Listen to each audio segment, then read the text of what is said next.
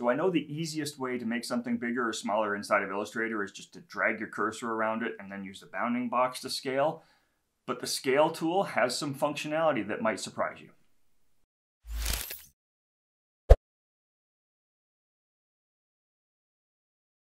Welcome back, designers. My name is Mike Pickett. I'm a graphic designer with nearly 2 decades in the industry. Today, we're going to have a look at the scale tool in a little bit more detail than maybe some of you have seen. Now, if you're new here, go ahead and hit that subscribe button.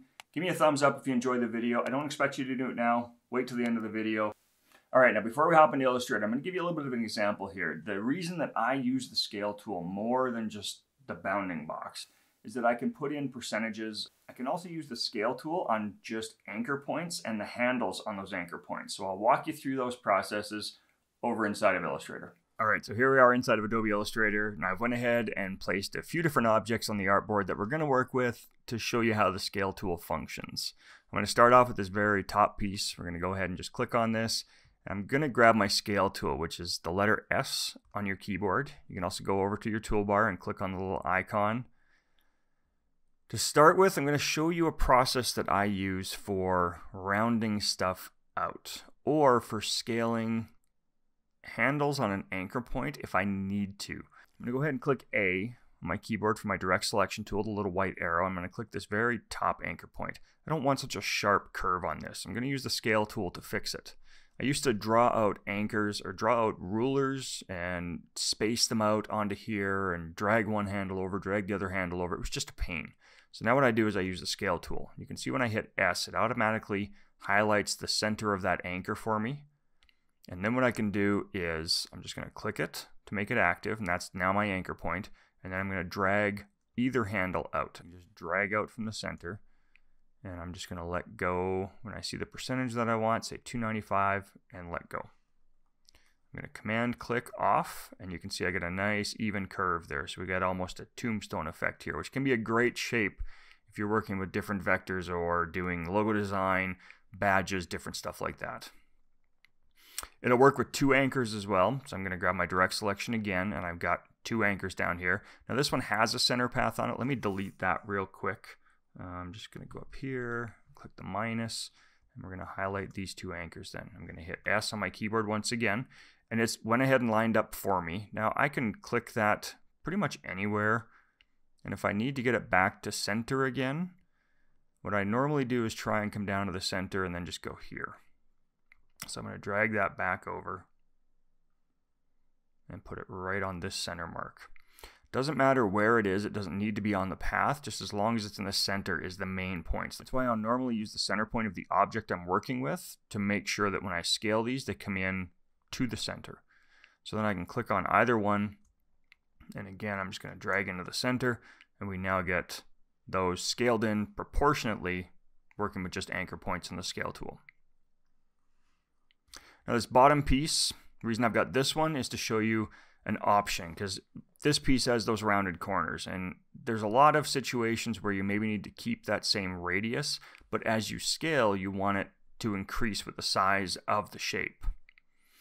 So if I hit S on my keyboard, I'm going to hit enter. That's going to bring up my scale dialog box. And from here, I've got the option to go with a uniform scale, which I'm going to do because we want to keep this square. I'm going to say 175%. But then if I take this and go scale corners, see what that did? So if I remove it, if I take it off, if it's not selected, those corners are going to stay that same radius that they were when it was the smaller size. So normally you're going to want to make sure that scale corners is turned on so you keep that effect looking the same. Otherwise it can look kind of odd. Totally up to you, depends on what you're doing with your design, of course. So our next example is this watch up here. Now this is a vector piece that I worked on, and this is just a copy of it, and it still has all of the paths in a stroke form, so they haven't been outlined yet. So this one we're going to use to show what happens if we go in and select this scale, stroke, and effects. So right now I've got it on. I'm going to go ahead and shut it off, and we're going to scale this up to 200%. I'm going to hit OK, and I'm just going to command click off. And you see all those little white gaps in there? Well, that's because it didn't scale the stroke. So So if I go ahead and hit, let me just hit V here. I'm going to grab one of these. All right, and we're at 4.857. So let's just back up and Command Z. I'm going to select a stroke again. Well, 4.857.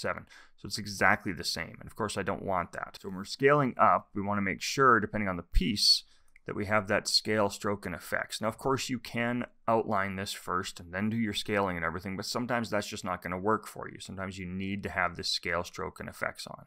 And when I click OK on that one now, Command click, everything's scaled up nicely. We can grab that same stroke, and you can see that now we're at 8.5. Now let's go ahead and delete these.